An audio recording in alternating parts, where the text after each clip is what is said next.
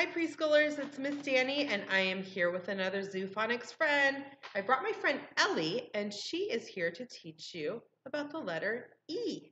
The letter E is one of those hard-working letters. It's called a vowel. So sometimes it says eh, eh, eh, and sometimes it says its name, E. To remember the letter E, well, we're going to make a trunk, of course. So put your arm out, make a trunk, and wave it back and forth, back and forth. Ellie, elephant, letter E says eh, eh, eh. Awesome job. So the letter E is a big, tall letter that looks like that. And what kind of lines do you see? Yes, lots of straight lines, huh? I see a big line and I see some little lines. So what lines would you use to make the letter E? Should we use this one? No. Yep, let's use a big line. And then how many little lines do you see? Let's count them. 1, 2, 3. Ooh, perfect. 1, 2, 3. Awesome. Thumbs up if you were going to do that too. All right, well, let's learn how to write the letter E. Of course, we start at the top, and we're going to go down, frog jump, and we're going to make 3 short lines. Let's do it again. Start at the top, down, frog jump, 1, 2, 3. You can use your imaginary finger and do it with me too. Down, frog jump, 1, 2, 3. Awesome job. So I asked Ellie what she wanted to do today, and she said, well, of course you have to read my favorite book called Ellie, because it's all about her. Also, we have a really fun song to do with you, okay? So we're going to start with the story, Ellie. And I want you to look at the pictures carefully, because you're going to notice them changing. Look at that zoo. Does that look like a happy zoo? No, it looks really kind of boring, dark. Ellie. Here, let's do this.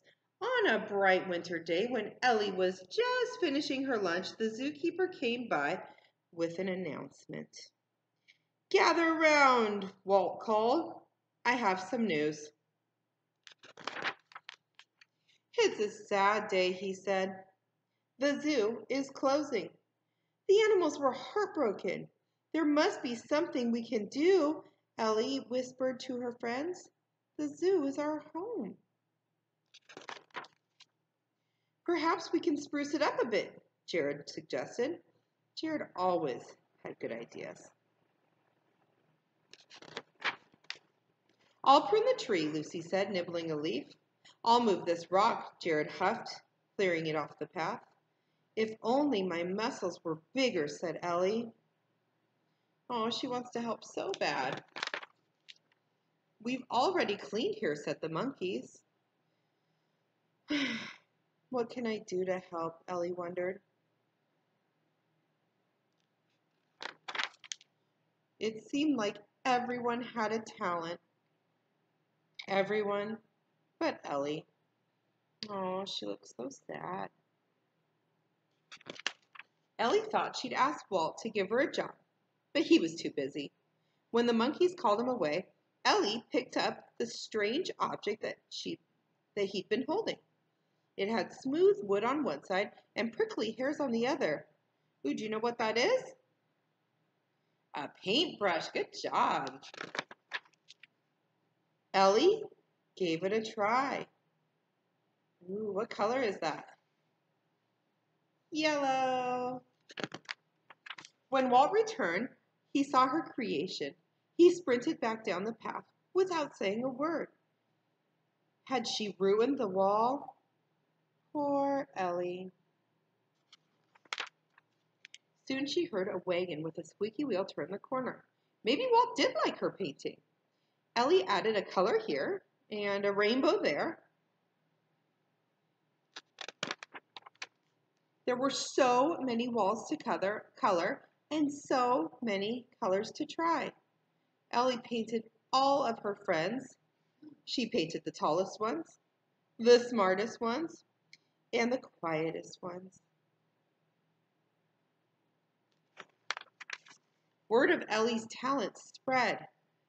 Ooh, look at the lion saying roar, the bird saying chirp, and then the guy's on the phone calling all of his friends saying, Ellie, the artist. People came from all over the city to have their portraits painted. They came with balloons. Others came with awards. Ellie even painted the mayor with a smile on his face. Look at those paintings. Soon, people from all around the world came to see Ellie, the remarkable painting elephant.